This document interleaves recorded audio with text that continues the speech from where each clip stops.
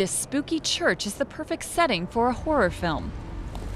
It starred in Transformers 3, Nightmare on Elm Street, and now serves as the backdrop for Altered, a movie about a serial killer priest.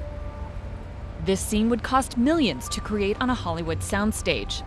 But in Gary, Indiana, an industrial town that's hit hard times, filmmakers can rent it for just $500 a day. One of my rules for low-budget filmmaking to look rich and expensive is rust, dust, and dirt. And, you know, Gary has quite a bit of that. City Methodist Church is one of thousands of derelict buildings in Gary.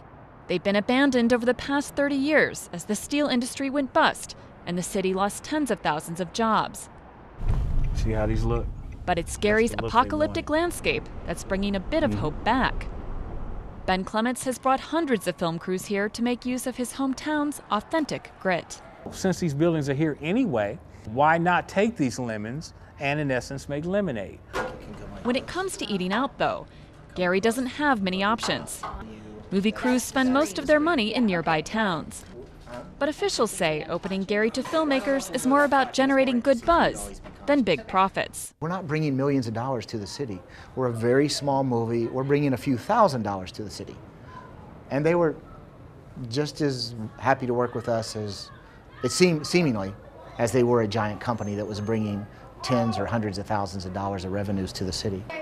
For movies made on the cheap, it's no mystery that Gary fits the bill.